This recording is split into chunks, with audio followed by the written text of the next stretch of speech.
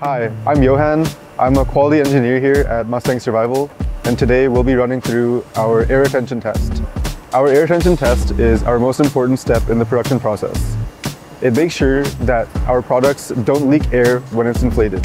So the air retention test will normally be started at night, and our operators will fill up the inflatables for about 12 to 16 hours overnight.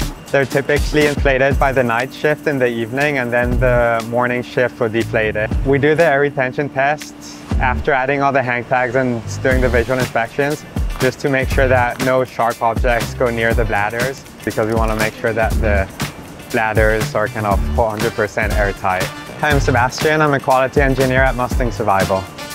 If a leak is found during the air retention test, the operator will investigate it further by spraying it down with soapy water to see where the leak is coming from. We'll determine the leak point by using soapy water on the bladder to find the leaking point. The air retention test is important because the end user relies on the product being airtight and functioning as intended, and this test ensures that their customer will receive a kind of airtight bladder that will perform as intended.